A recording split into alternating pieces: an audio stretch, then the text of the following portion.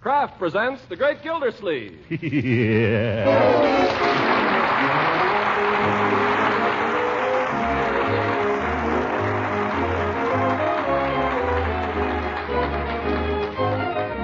Kraft Cheese Company will also bring you Bing Crosby every Thursday night. Present each week at this time Harold Perry as The Great Gildersleeve, written by John Whedon and Sam Moore.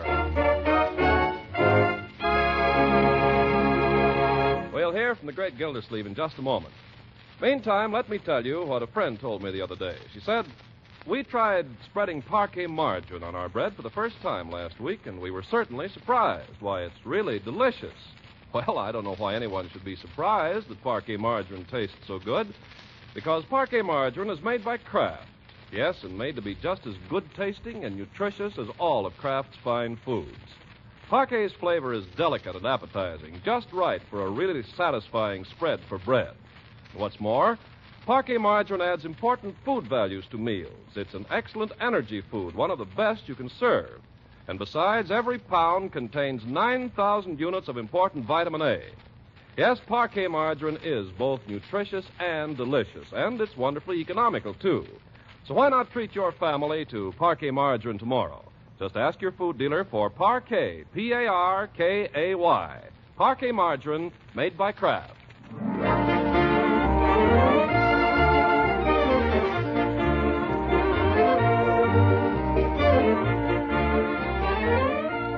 Now let's see what the Great Gildersleeve is up to. For a week, he's been strictly on the job at the water department, but today, with everything running smoothly, he's been able to give a couple of hours at lunch to laying out future strategy for Eisenhower and MacArthur.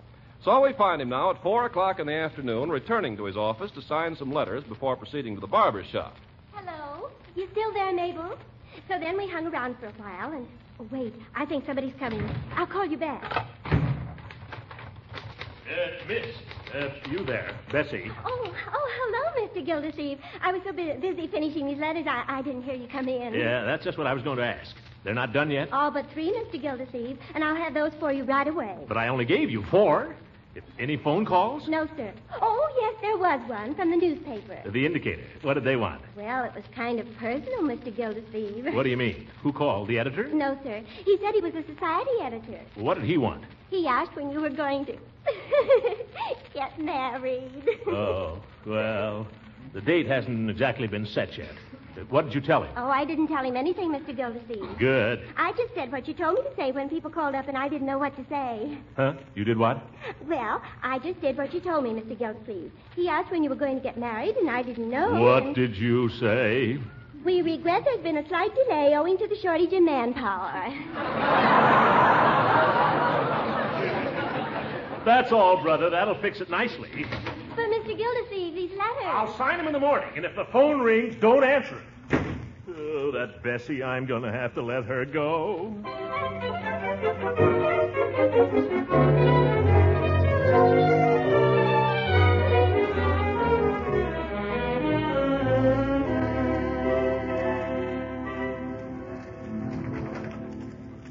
Well, speak of the devil. Oh, hello, Floyd. Judge and I were just talking about you, Mr. Gildersleeve. Are you living at this barber shop now, Hooker? Every time I come in here, you're here. Every time I'm here, you come in. Yes, well, just give the judge a quick trim, Floyd. There's no use trying to make him look good. Gildersleeve, go over there and sit down, will you? And keep out of my hair. Very good.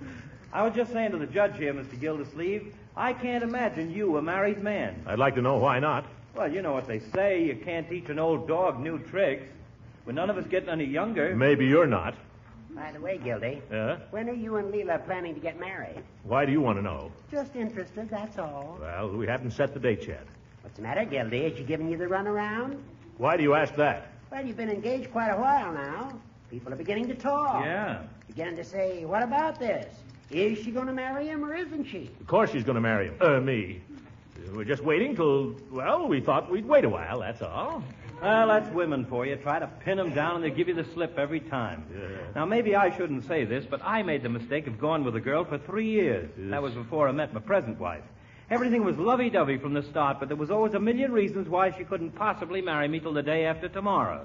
So in the end, what happens? A cattleman from Kansas moves in, and I wind up married to my present wife, which is okay. We've got a nice little place there. Now, you take my advice, Mr. Gildersleeve. Don't make the mistake I made. Pin her down. Get tough. Yeah, Floyd, you know, you could be right. Get tough. And what's more, they love it. Why, 20 years ago, if I'd known as much about women as I do today, it would have been a different story. You'd have married the other girl? I wouldn't have got married at all. Wait a minute now. You got me confused.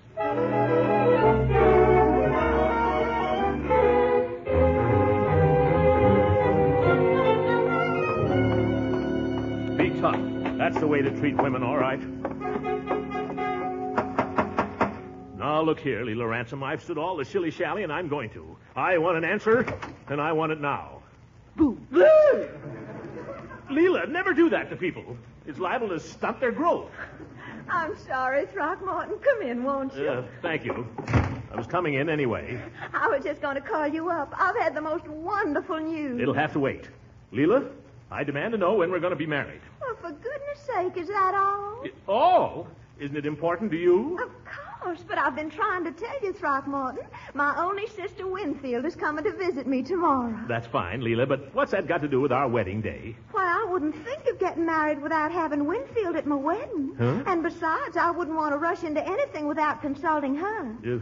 I hope she likes you, Throckmorton. I hope so. What if she doesn't? Oh, that just couldn't happen, darling. I'm sure it couldn't. Because when you try, you can be so charming.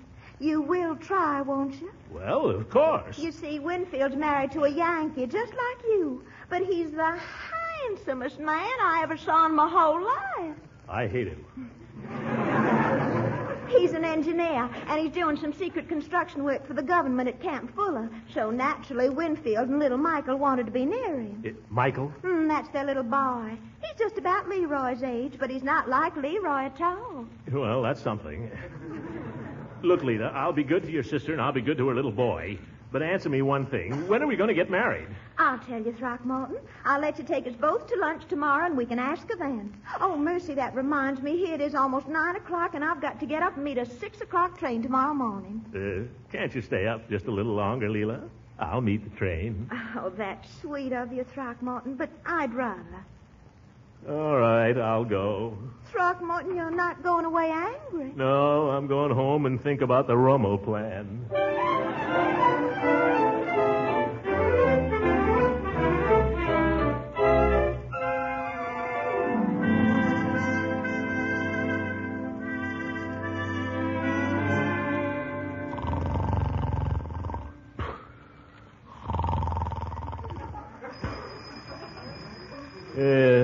Wedding bells.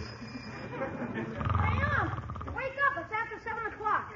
Go away. I want to dream some more, Leroy. Well, hurry up or you won't get any buckwheat cakes. If that's different, I'll be right down. Okay, I'll... Yeah. Wait a minute, Leroy. What do you want? My cakes will get cold. Never mind. I have something important to tell you. You certainly picked the crummiest times to give out with the old malarkey. This is not malarkey. Shut the window. Turn off the cold air, turn on the hot. I heard that, Leroy. I meant turn on the heat. Now, listen to me, young man. Mrs. Ransom's sister is coming to visit her. Is she good looking? You're getting too fresh. The lady is arriving this morning, and I want you to make a good impression on her. Okay, what do you want me to do? Stay out of sight.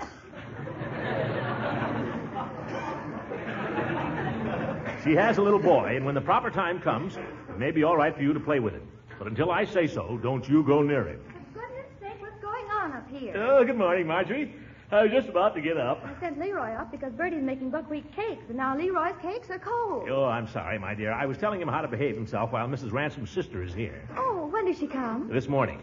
I'm meeting him for lunch today, but we'll have him here soon. And I want everybody to be as nice to her as possible. Well, I'll certainly do all I can, Uncle Mort. And I'll keep an eye on Leroy. Oh, sure. Let's all keep an eye on Leroy. No, young man. You better start keeping an eye on her. If you know what time she came in last night... Leroy, mind your own business.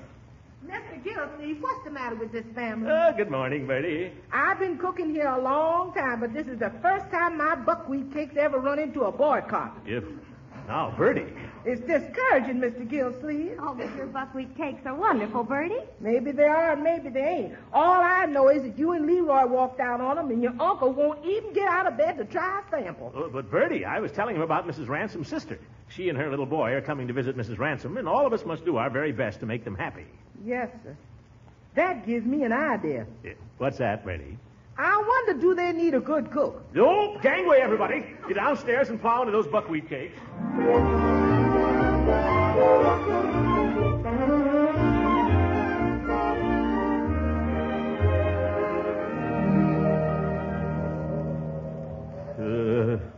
Nice windy corner I picked to wait on.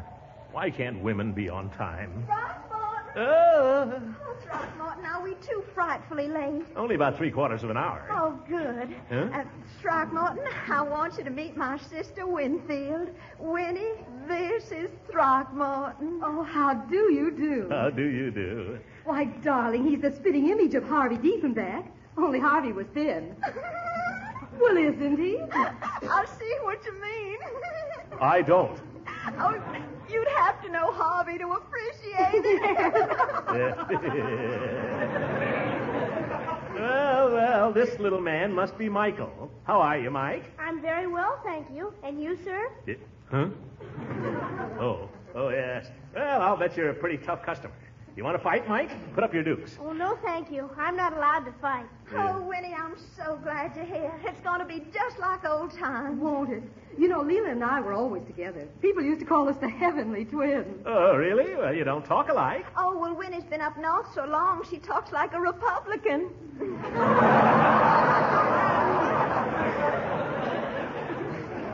But in the old days, we were more like chums than sisters. Remember when we used to go on dates together? And dress alike. Oh, you remember the summer at Virginia Beach when we switched bows? Yes, and remember the summer I was so crazy about Tubby Walker?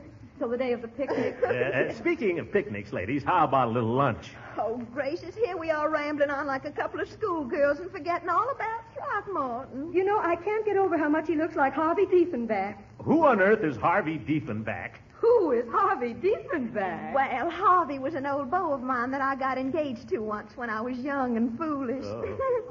I laugh every time I think of him. You were dead serious at the time, though. Oh, gracious, yes. And Winnie couldn't see him for dirt. She did everything in her power to break it up. Oh.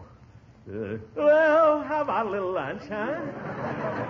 I don't mind telling you, I'm starved. Oh, Throckmorton, I hope you don't mind, but we've only got 5 minutes to get to the hairdresser. But I thought I was taking you to lunch. Well, that's terribly nice of you. Well, we thought if you didn't mind, you could take little Michael to lunch while we have our hair done. Don't you think that would be a good idea? Well, what about the question we were going to ask? Throckmorton, you're a lamb. Isn't he a lamb, Winnie? Now, Michael, you go with Uncle Throckmorton and have a nice lunch. We've got to run. Be a good boy, Michael, and do what Uncle Throckmorton tells you. Have a good time, you man. You hear? See you later.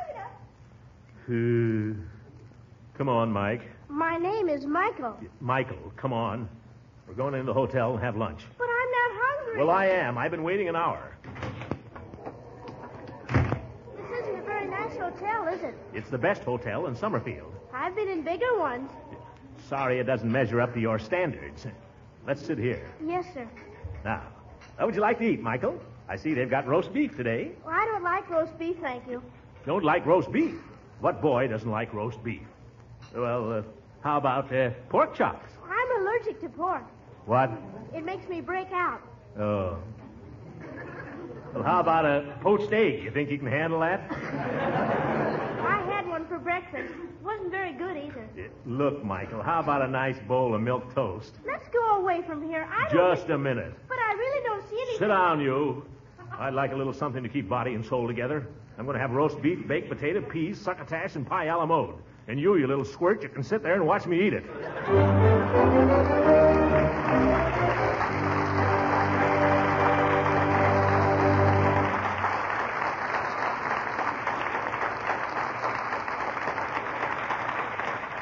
The great Gildersleeve will be with us again in a few seconds. I'm sure you mothers and housewives have noticed that when you cook or bake something especially good for your family, it disappears mighty fast. Well, the same thing often happens to a food product that's exceptionally good, and that explains why your food dealer may sometimes be temporarily out of Parquet margarine, Kraft's delicious spread for bread. Of course, Kraft is doing everything possible to keep dealers supplied, but these days so many people prefer Parquet margarine that some dealers just can't keep up with the demand. Now, I don't mean to say that you can't get Parquet margarine. Likely as not, most of the time you can. But it is wise to watch your dealer's stocks and buy Parquet whenever he has a supply. Remember, Parquet is an excellent energy food and a reliable year-round source of vitamin A. So it's good advice to always watch for and always ask for Parquet, P-A-R-K-A-Y. Parquet margarine made by Kraft.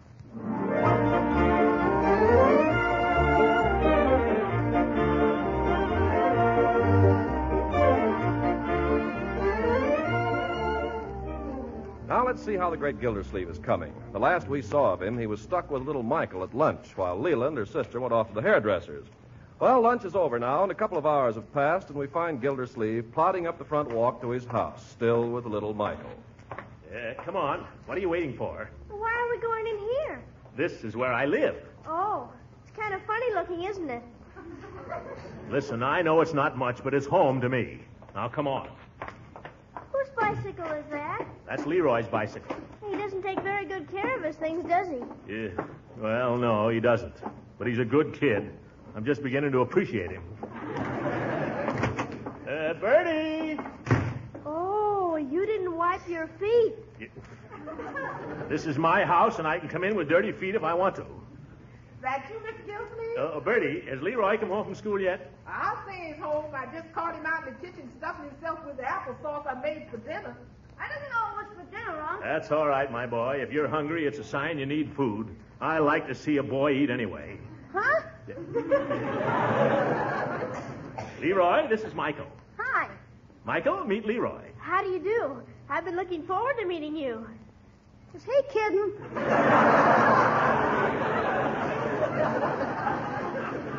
Now, Leroy, remember that Michael is your guest. My guest? Yes. I thought it'd be nice if you two boys played together all afternoon. Oh, but Unc, I was just going over to Piggy. She's expecting me. Leroy, I'm asking you as a favor to me. But I thought you told me to keep away from the little punk. Listen, you entertain the little punk and don't give me an argument. Mother says it's not polite to whisper. Yes, and you're right, too, Sonny. Here, Leroy, here's $1. Take it and entertain your little friend in any way you see fit. Okay, come on, Mike. Where are we going? Down to the drugstore. Do you like comic books? Oh, Mother doesn't allow me to read comic books. That's all right, Michael. You go with Leroy and have a good time. Oh, but Mother... Mother will never know.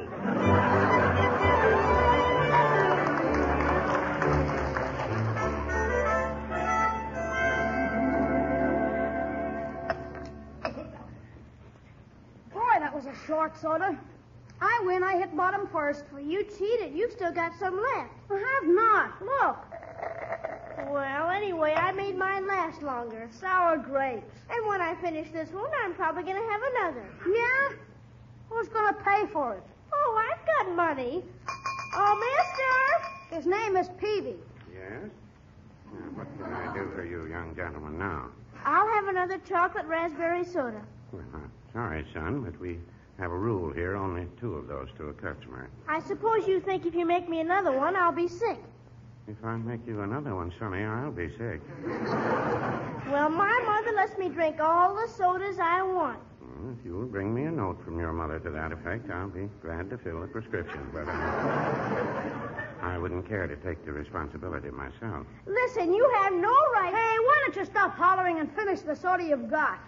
I don't want to. I paid for it. You go on and finish it. I don't want to. Why not? I don't think I feel very well.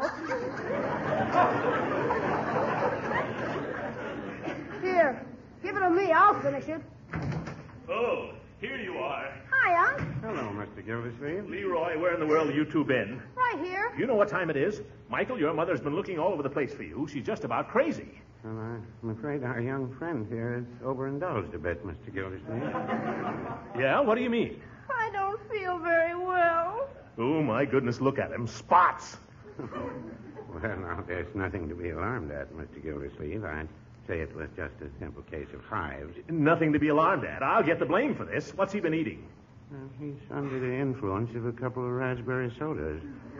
A couple? Peavy, what kind of a joint are you running here? I'm just trying to run a respectable drugstore, Mr. Gildersleeve. You know what you're running? A public nuisance. Well, now, I wouldn't say that. You ought to know better than to stuff a kid with sodas. How is this going to look for me? I'm supposed to be taking care of this little twerp. When his mother sees him, she'll burn up. What am I going to do? Well, a little calamine lotion might relieve the irritation. Oh, goodbye, Peavy.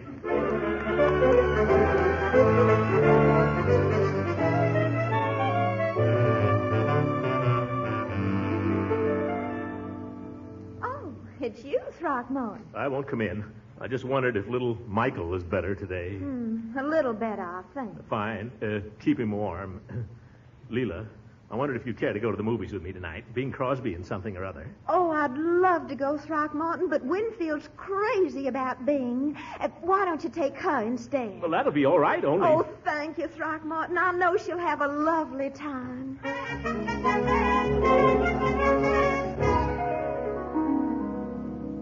Hello, Leila. I have 2 tickets to the subscription concert this evening. Would you be able to go? Oh, Throckmorton, you must take Winfield. She just loves music. But I want to see you. Oh, you can see me anytime. When, for instance? I got these tickets just for you, Leila. I know. Get 3 tickets and we'll all go.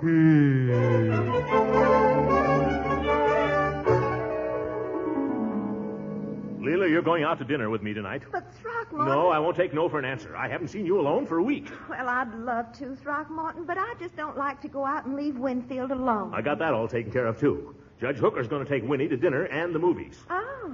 Now, will you have dinner with me, or do I have to kidnap you? Oh, Throckmorton, you're so masterful. What can a girl say? All right. And I'll be expecting an answer to a certain question you've been putting off, too.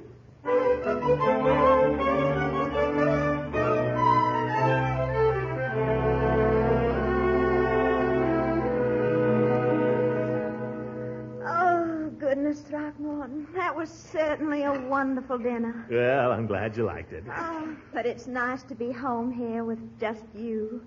I hope Judge Hooker took Winfield to a nice place. Yeah, don't worry. The judge is a spender. They're probably at the movies by now. Well, I'd rather just sit here by the fire with you and talk. Yeah, me too.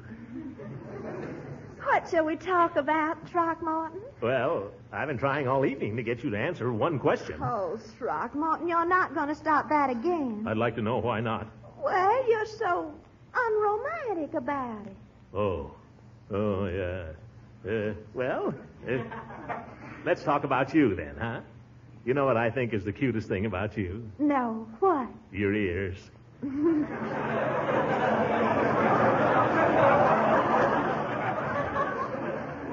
Your ears are so pink, and they stick out.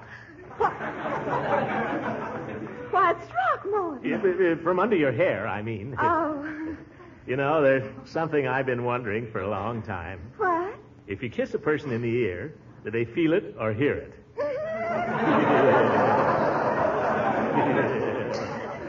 That's a very interesting question, Throckmorton. Yeah, and I know how to find out, too. Uncle Throckmorton, what are you doing? I wish that kid was Leroy for 5 minutes. Gracious, Michael, why aren't you asleep, honey lion? Well, I got nervous upstairs, Aunt Leila, so I thought I'd come and sit with you for a while. But, Michael, don't you want the Sandman to come and take you to the land of Nod? Oh, no, I never go to sleep until Mommy comes home. You don't, huh? Well, now that's no way to grow big and strong, Michael. I bet if you lie down in your little bed and let Uncle Throckmorton tell you a little story, you'll be asleep in no time. I don't like stories, thank you. You'll like this one. Now, Throckmorton, don't force the child. Yes, I won't, Leila. Now, let's just try it, shall we, Michael? Just come upstairs with me, and if you don't like the story, you can come down here again. Is that a promise, Uncle Throckmorton? Cross my heart and hope you die. I die. All right, but I'm warning you, I hate animal stories. Suit yourself, my boy. No animal stories. I'll be back in a moment, Leila. And I don't like fairy stories either. All right, no fairy stories. And I really can't stand them. Never mind. Now, young man, let's come to an understanding. I want you to get in your bed and stay there. But I don't want to. All right. Now, what do you want most of anything in the world? I want to be one of the quiz kids. Well, next to that, be reasonable. I want a chemistry set. You sucker. What do they cost? $2.50, I believe. All right, here's $3. Now, do you think you can go to sleep? I think so. All right. Sweet dreams.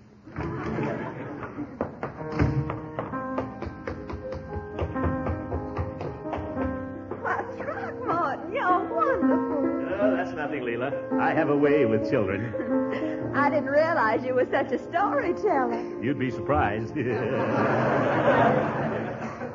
Oh, don't stop playing, Leila. That was beautiful. Well, if you really enjoy it.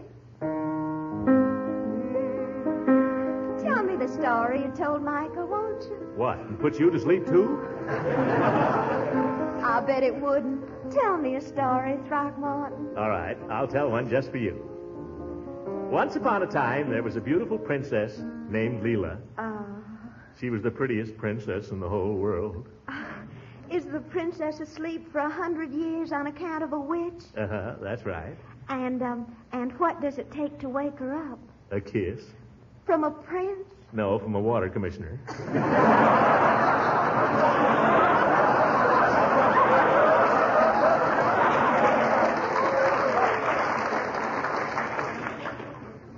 Leila. Yes, Throckmorton. Leila. Hello, everybody. Well, I'll be... Oh, hello, Winnie, Don't darling. let me disturb you. I'm just going upstairs. But, Winnie. I'll be right down in a minute. Leila, this is the last straw.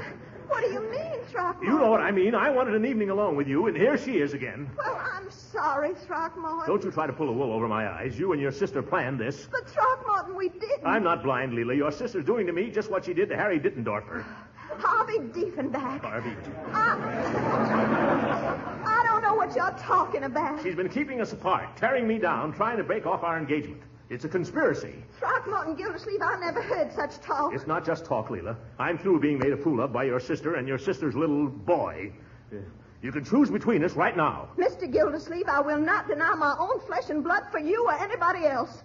Please consider our engagement at an end. Here. But what? Your ring. Good night, Mr. Gildersleeve. Good night.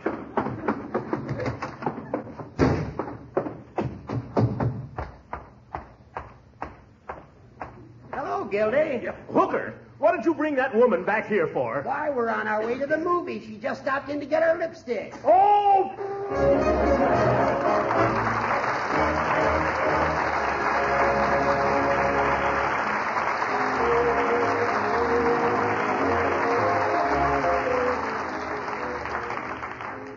Ladies and gentlemen, here's a special bulletin from Washington. Price Administrator Prentice M. Brown announces that effective today, shoes are rationed. This includes all shoes with leather or rubber soles. Wartime requirements make this necessary. Every person will be entitled to buy one pair of new shoes during the next 4 months. There are only 3 things you must know. First, no shoes may be sold to consumers until Tuesday.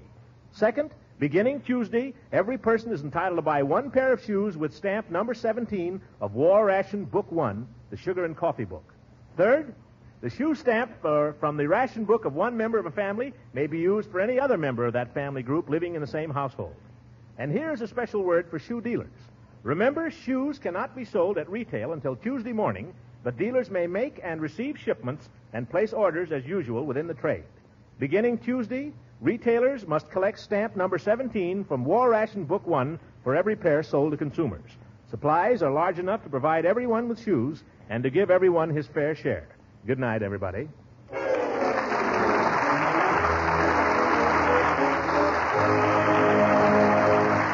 is Ken Carpenter speaking for the Kraft Shoes Company and inviting you to listen again next week for the further adventures of the great Gildersleeve.